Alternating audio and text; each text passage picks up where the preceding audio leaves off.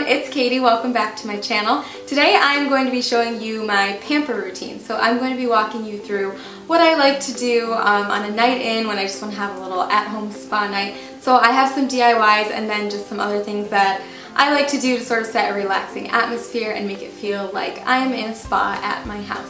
So I'm just going to walk you through my routine and I hope you guys will enjoy it. So let's get started. The first thing I like to do is just make my environment around me really relaxing as possible. So I will use my essential oil diffuser, and I really like this one that I got from Amazon because it has a lot of different colors, so you can change the color to whatever suits your mood. And I'm using some lavender oil in this because that is just a very relaxing scent to me. So I will just put that in there and set it on the mist, and it just has this really nice smell in the air. It's really important to me to have some relaxing music in the background. So if you have Amazon Prime, you can actually choose from a bunch of different channels, and I've been listening to this Serenity spa music. It's just very soothing sounds and really calms me down, and I really enjoy it. Nothing says relaxation more to me than a bubble bath, so I'm going to show you how to make this DIY bubble bath that you can add into your bath. And you're just going to need some pure Castile soap. I'm using Dr. Bronner's lavender, and I'm just going to add a cup of that into my little measuring cup. And I found this at my grocery store actually. And then you're also going to need 1/3 of a cup of vegetable glycerin, which I got on Amazon. And then to that I am adding 1 tablespoon of distilled water and about 15 to 20 drops of my lavender essential oil. So this is going to be very lavender heavy, but like I said, I love that scent.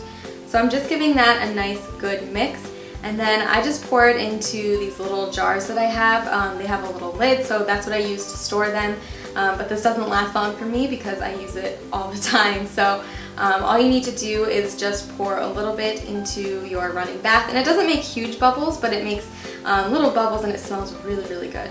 Something that's really good for sore muscles and also for moisturizing your skin is a DIY bath soak. So to make this, I am adding 1 cup of organic oatmeal, 1 cup of epsom salt, which is really good for tired and sore muscles, and 8 to 12 drops of essential oil. So for this one I'm using my eucalyptus oil because that's another scent that I really enjoy and it's really relaxing to me. So I'm just going to give this a quick stir and then add in a few more drops of my essential oil. And to store this, I just put it in a mason jar and just seal the lid tightly, and when you're ready to use it you can just put it into a little baggie. I got these little bags on Amazon in bulk for pretty inexpensive, and I'll just add a few spoonfuls to one of the bags and I'll tie it off. And then there's a few ways that you can use this. So what I actually like to do is hang it around my bath faucet while the water's running, just to sort of have the water run over it and get everything going into the water. And then when I'm done running the water, I will take it off and just drop it directly into the bath and let it soak right with me. After a bath, I really like to moisturize my skin, so I'm making a DIY aloe mint body butter.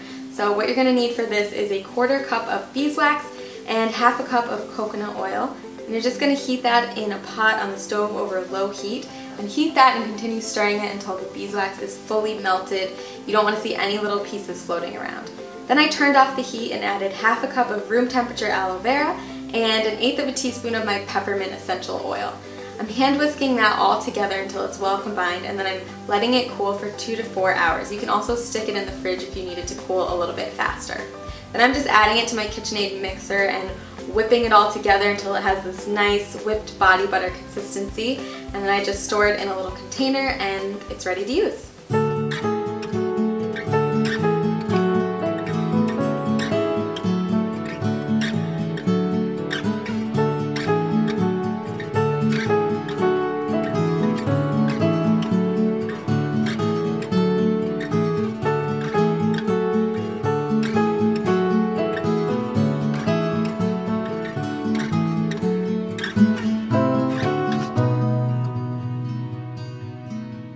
So that is it for my pamper routine. I hope you guys enjoyed it and found some useful tips for relaxing and having your own spa night. Let me know if you try out any of the DIYs, and also leave any video requests in the comments below.